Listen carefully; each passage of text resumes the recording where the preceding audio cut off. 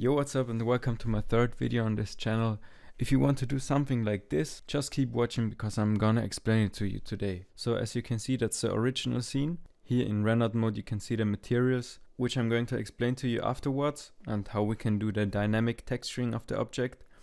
But let's get started. So just like the other two effects that I explained to you, this effect is also based on the vertex weight proximity modifier. So the first thing to do is add a sphere or a cube or an object of your liking and subdivide it a few times so you get a pretty dense mesh. After that, just animate your sphere, make it rotate a little bit, just make the scene a little bit more interesting. When you're ready with your animation, add a path and make it wrap around your object. You can do it how you like it. In my case, I just selected some edge loops in edit mode, duplicated them and made them an own selection and then converted it into a path.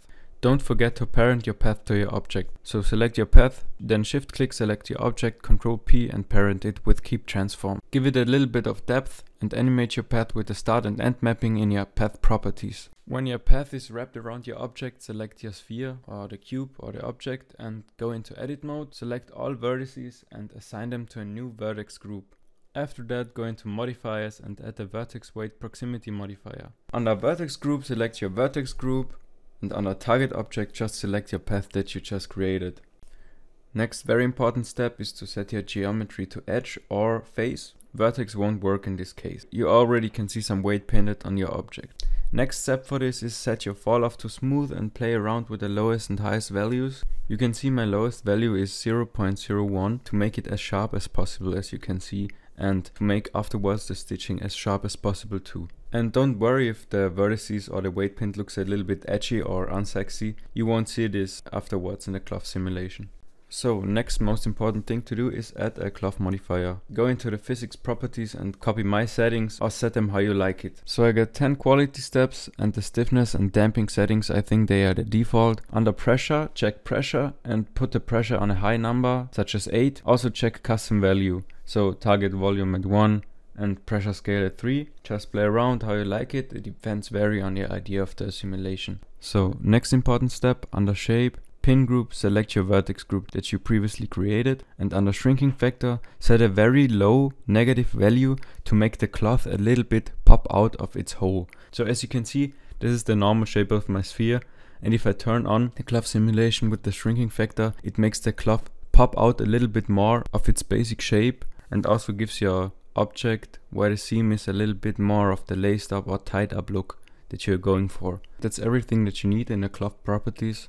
Turn off the gravity, of course. Next step, just bake your cloth simulation and wait until it's finished, and afterwards apply a subdivision surface modifier to a mesh to make it even look better. So as we got our scene fully simulated, we just need to apply our textures. And for the dynamic texturing of your object, you also need a little bit of geometry nodes. So select your object, go into geometry nodes and hit the plus button. Very simple, you just need a capture attribute node, plug the value into the value and the attribute into the attribute, and that's everything that you need. Now create a new material and go into the shading tab. As you can see, I got two principled BSCF, so I got two materials. The green one is a top texture from Quixel Megascans and the second one is just a principled BSCF with a metallic look.